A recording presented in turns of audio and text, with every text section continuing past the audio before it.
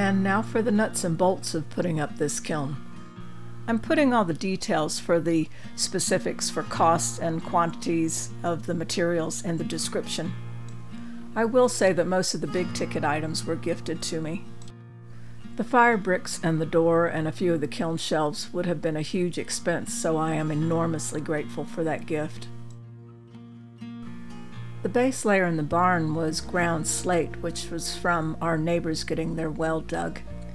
And then I used cinder blocks and cement board for the base of the kiln. These angled fire bricks worked really well for the base of the chamber.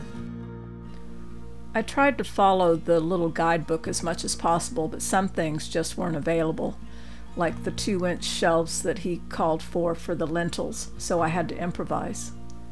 And while he called for using house bricks for the whole construction of the kiln, I had a mix of hard and soft bricks in all sorts of different sizes, so it took a little bit of finagling to get everything to work. Same thing with the kiln shelves for the inside. I did take his suggestion of building a tump wall at the back, which the lower part is hard brick, and that's to protect the back wall in case logs hit it when stoking the fire. And the guidebook called for 2-inch thick shelves, which do not exist in the United States, so I used a combination of silicon carbide and these cordierite shelves, so hopefully that's going to be enough. I used the 3-inch thick fire brick for the supports for the chimney. The instructions had the damper as optional, but I decided to put in 2 narrow ones on each side of the chimney.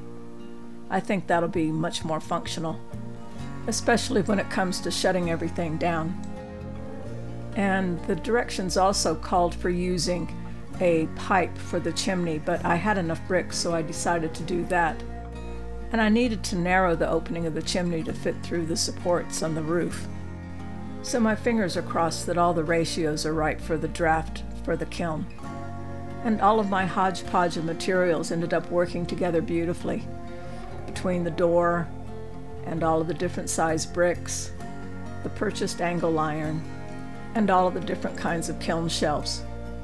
It's all come together like it was meant to be. It's all nice and secure with the angle irons and the galvanized wire and turnbuckles. And when it comes time to shut everything down after a firing, I can close off the crossbar portals and the lower air portals as well. I've got an easily accessible place to put my pyrometer and a perfect little peephole for keeping an eye on things. I had 3 more silicon carbide shelves to top everything off, and then that insulating layer of kiln blanket, and then finally 2 more silicon carbide shelves to top everything off. So I really hope this helps anyone else that's interested in building one of these small-scale kilns. It is a lot of work, but it's also a lot of fun, and I think it's going to be just incredibly rewarding. So go for it.